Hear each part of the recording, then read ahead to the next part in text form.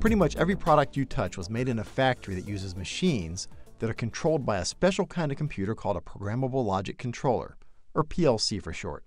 Your uniform, the electronic devices you use, your tent, your flashlight, your knife, your shoes, water bottle, pen, paper, notebook, handbook, this table, this computer, just about everything you use every day was made possible because somebody programmed a PLC to do it. And in about 15 minutes, you're going to know how to do it too. PLCs come in all shapes and sizes, but they all share the same characteristics. They're reliable and rugged enough to work in a factory environment, and they're used to control machines that keep doing the exact same thing over and over again all day long. And most PLCs are programmed using something called ladder logic. The ladder logic programming language was created to make it easy for factory workers, who are mostly electrical guys, to learn how to program. That explains why ladder logic looks a lot like a wiring diagram, so it would be easy for them to learn and understand. Of course, it looks a lot like a ladder too, which explains the name, right? Remember, before computers, they had to control machines with electronic devices that were all wired together in a cabinet. It was a mess and really hard to rewire and maintain when changes had to be made. They would have to shut down a factory for days just to make a change. When the PLC came along, it changed everything, and life got a whole lot easier for the factories. Here's a simple example. Think of this vertical line on the left as your power source. We call that a power rail. We connect the power source to a switch, which is then wired to a motor or a light or something like that. When the switch connects the power to the motor, it turns on. We call this guy a contact because it generically refers to anything that connects or contacts these wires together. There's all kinds of input devices we can put here. It could even be something like a temperature or pressure sensor. The inputs on this PLC are labeled with X's. We have 8 inputs on this PLC labeled X1 through X8. We're using X1 and X2 for these 2 push buttons here, X3 and X4 for this joystick switch, and X5 is a proximity sensor. It detects metal objects. This guy's called a coil because you're usually energizing the coil of wire on a motor or a heater or a light bulb or a relay or something like that. The outputs on our PLC are labeled with Y's. We have 6 on this PLC, Y1 through Y6. These 2 fan motors and this light are connected to 3 of our outputs. When you buy a PLC, you specify how many I/Os you want, and you can always add more with extra modules. This line of code is called a rung, like the rung on a ladder. As we add more lines of code, we get more rungs on the ladder. Let's try this program. Your laptop should already be connected to the PLC. You can tell that by seeing that we're online and that the PLC is currently running. So all we need to do to transfer this program down to the PLC is hit the transfer button right here. Go ahead and do that. Click on the transfer button. This dialog tells me how much memory I'm using. Blue is the memory I've used. Red is the memory that's available. As you can see, we're not using very much memory, are we? This looks good, so hit OK. It's asking if we want to save the project. You can just put the word temp in here and say save. The software is telling us that the project in the PLC is different from the project we're getting ready to send down there. Are we sure we want to overwrite that? This is really important. Remember, you could be controlling a big machine or even a whole factory with this PLC. You better be pretty sure you want to make changes, right? We do, so hit yes. And this dialog is telling us the PLC is running. Are we sure we want to stop it? Again, we want to make sure it's okay to shut down the factory when we do this. We're good, so hit yes. The program downloads. The transfer is complete, so hit OK. And one more time, it's asking us, are we sure we want to put this PLC back in run mode? We are, so we say OK. And that's it. We've transferred the program down to the PLC. Well, try it. Press button X1. Did the fan turn on? Great. Well, that's it. That's an entire PLC program. Pretty easy, isn't it? Now, pretend you're the factory PLC programmer, and your boss just told you he wants you to change it so that button X1 controls the fan that's hooked up to Y2, not Y1. How do you do that? Well, easy. Just double-click on this guy, change it to Y2, the fan on Y2, and transfer it down to the PLC. Go ahead and do that. Hit the transfer button. Answer all the questions. Okay, the memory looks good. Yes, we want to change the project. Yes, we want to stop the PLC. Program transfer is down. Transfer is complete. Are we sure we want to run the PLC? Yes, we are. And our program's ready to go. Okay, now when you press switch X1, does it turn on fan Y2? It sure does. Good job. Now, if that's all PLCs did, they wouldn't be worth spending the money on because you could do all of that with simple wires and switches, right? But PLCs can do so much more.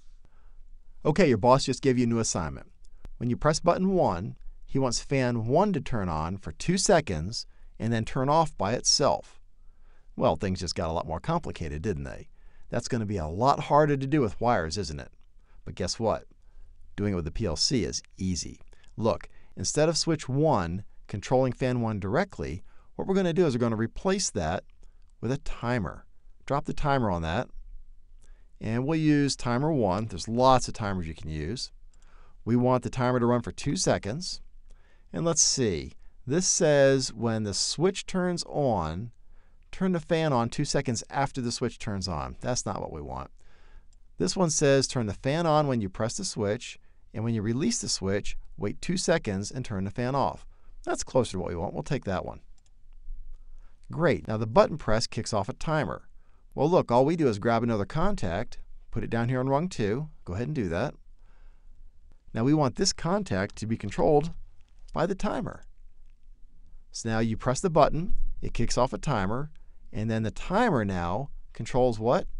The fan. So grab an output coil, and we wanted fan 1 to be controlled by that timer.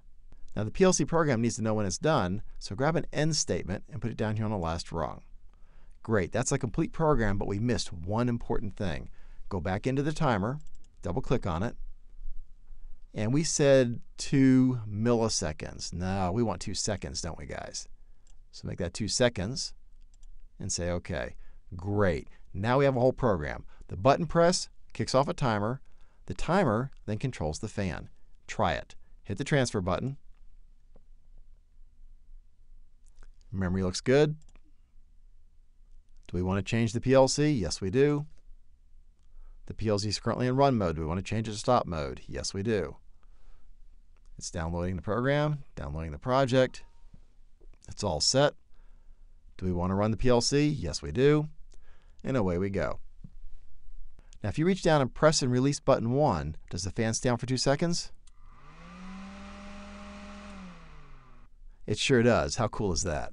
Did you notice that you can see when things happen right on the screen? For example, when I press the button, I actually see it light up. And I also see the timer light up. And then when I release the button, watch this. You can see the timer starts to count up to 2 seconds and then releases the fan. So since you can see everything that's going on right here on the screen, it makes it really easy to debug your PLC program. Okay, well, guess what? That's not what your boss asked for, is it? He wants the fan to turn off 2 seconds after you start pressing the switch, not after you let go. Well, how do you do that? Easy. This contact here stays active the whole time you hold the button down, right? What we're going to do is we're going to replace that with something called an edge contact. That detects either the rising edge or the falling edge of the button. That is, it detects when you press the button or when you release the button.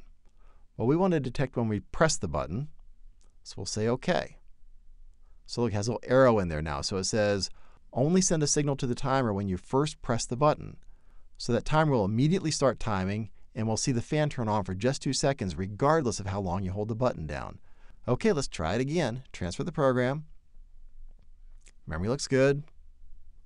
Do we want to transfer the project? Do we want to stop the PLC? Transfer is in process.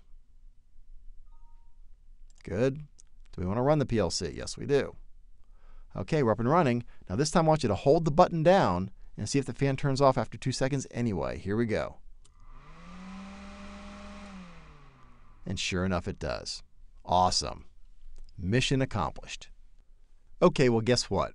Your boss just came in and he said he wants button 2 to turn on the fan that's on output Y2, and he wants that same button to turn on the light which is on output Y3 at the same time. How do we do that? Well, it's the same as before. We're going to take a regular contact, drag this one down onto rung 3. We want that to be the button that's on input X2, so we put that there.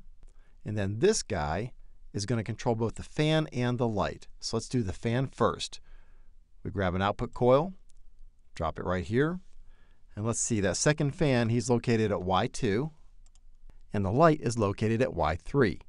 But how do we get this button to control both of them? Well, it's easy. make sure this guy's highlighted, hold down the Control key, and look, it says we can add a coil here, right? So while you're holding down the Control key, press the down arrow once and let go. Now we can add another output coil in here, and we can say we want that to drive the output at Y3, which is our light. Don't forget your end statement down here at the bottom. And now we have another complete program. X1 runs a timer which controls fan 1. The button at X2 controls both the fan at Y2 and the light at Y3. And go ahead and transfer the program. There's our memory. We're OK. Do we really want to transfer this project? Yes, we do. Do we want to stop the PLC? Yes, we do. It transfers the program down to the PLC. And do we really want to run this project? Yes, we do. OK, well, button 1 should still turn on fan 1 for 2 seconds. And it does. And now the button at input X2 should turn on the fan at output Y2 and the light at output Y3 while it's held down. And it does. Well, that's how you program a PLC. You just keep adding more and more contacts and coils. The bigger the factory, the more of these you'll need. But it's still the same kind of thing. Please understand, PLCs can do a lot more than we covered here, but hopefully you see that PLC programming is definitely something you can do.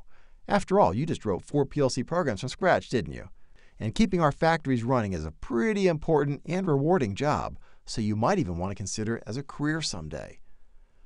We want to thank Automation Direct for supplying the PLC hardware and software for this demo and for hosting the Programming Merit Badge tent at the Jamboree.